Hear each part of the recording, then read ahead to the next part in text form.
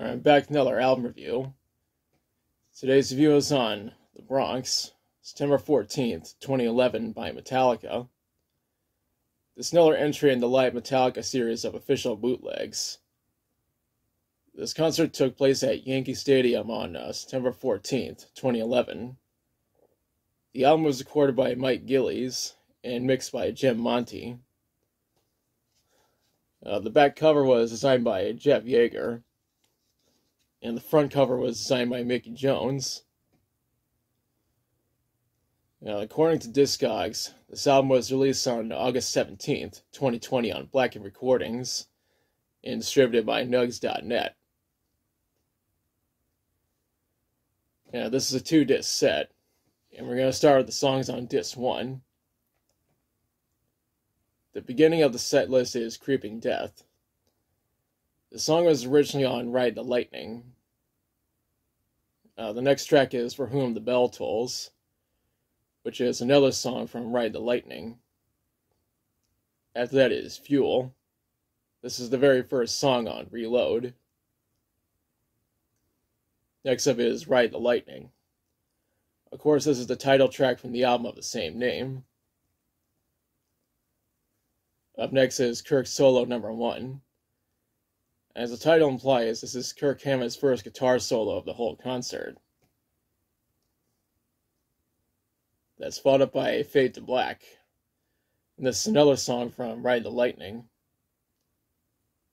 We followed up with Cyanide. The song was originally on Death Magnetic. The following track is All Nightmare Long, which is my favorite song from Death Magnetic. The track that follows is Sad But True. This is track 2 on the Black Album. The second to last track on disc 1 is Welcome Home Sanitarium. The song was initially on Master of Puppets. The end of disc 1 is Orion, which is another iconic song from Master of Puppets.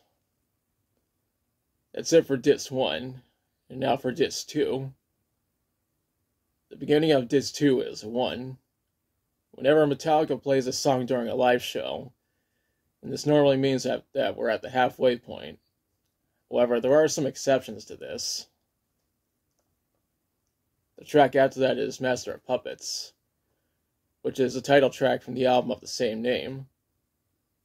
What comes next is Blackened. This is the first song on Injustice for All. What comes after that is Kirk's Solo Number 2. As you may have guessed, this is the second guitar solo from Kirk. What's next is Nothing Else Matters, which is among the most popular songs from the Black Album. What's after that is Enter Sandman. Metallica normally either play this at the very end of the concert or near the end. In this case, it's near the end. The next track is Overkill. This is a Motorhead cover. Of course, Metallica have covered other Motorhead songs, and Motorhead has covered some Metallica songs. That, I think, is fucking awesome.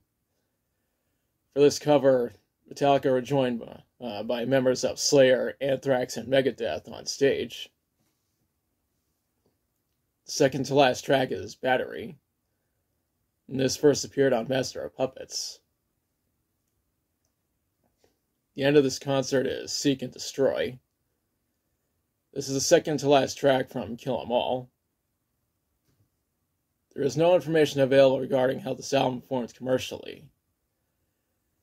On the other hand, this album does have a 4.5 out of 5 on Discogs, despite the fact that only 2 people have reviewed it as of the making of this video. Now for my thoughts. I really enjoy this album. I noticed that most of the songs in the set list come from Metallica's first 4 albums. The Motorhead cover only adds to the awesomeness of this album. Overall, I highly recommend this album. If you want a copy for yourself, you can always get it from Metallica's web store. And there's a link in the description. Now it's the part where I question you. Have you listened to The Bronx, September 14th, 2011? If so, what do you think about it? What's your favorite song from it? Did you attend this concert? Let me know in the comments. If you liked the video, be sure to like, share, and subscribe. Be sure to press the notification bell to notify you of future videos. Thanks for watching, and I'll be back soon with another review.